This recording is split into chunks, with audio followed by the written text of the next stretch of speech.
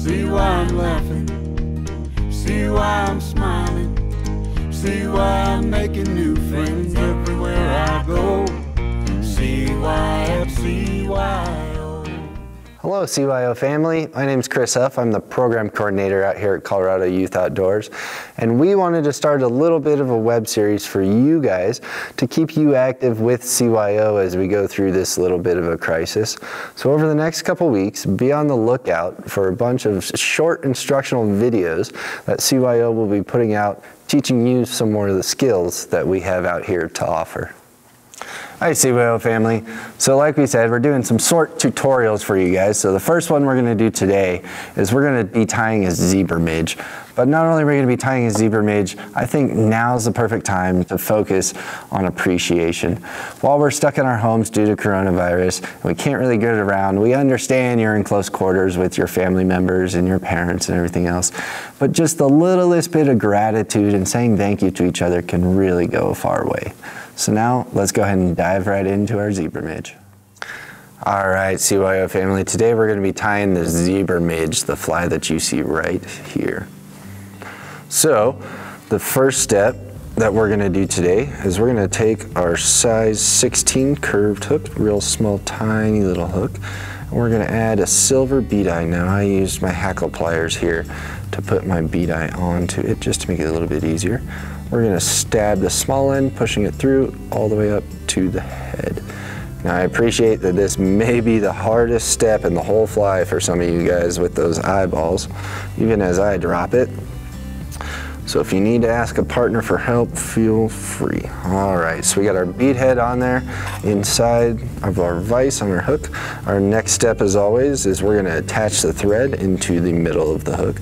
So with the bobbin hand on top, we're going to start that thread, pull it to one side, overlap, and once your thread's ready to hang and not coming undone, go ahead and just give it a snip right off up top so we don't cut our line.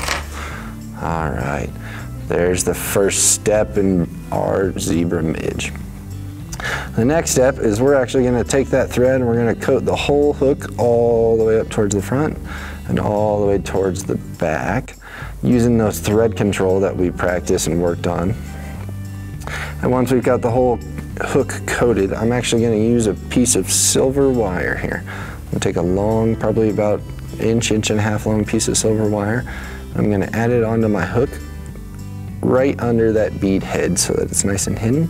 I'm going to tie that on there, wrapping over the silver wire all the way back into the bend of the hook, trying to go as far back as I can get. Once my wire is really on there, the body of our zebra midge is actually going to be our thread.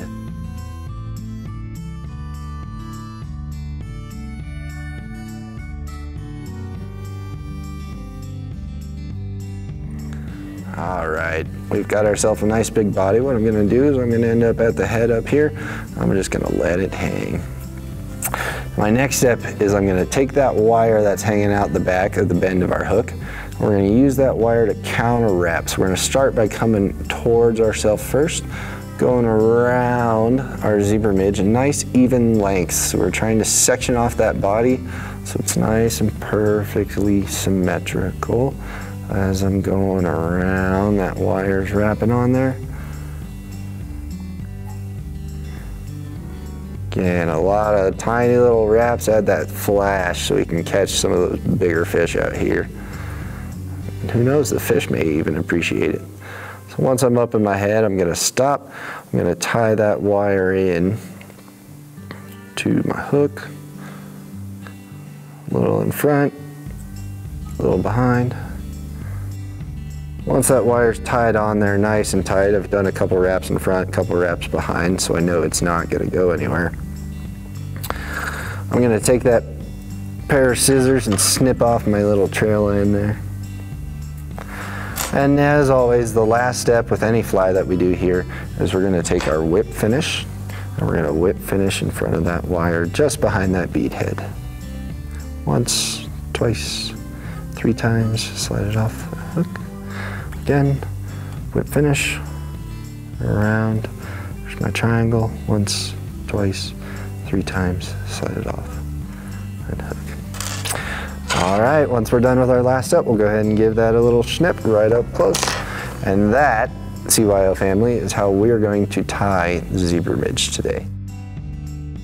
If you ask me, that looks awesome. That's definitely a success that I can go home and celebrate, or more importantly, I can celebrate out here on the CYO ponds when we reopen. Thanks for learning with us today, CYO family, and we hope to see you soon out here at CYO. See why I'm smiling, see why I'm making new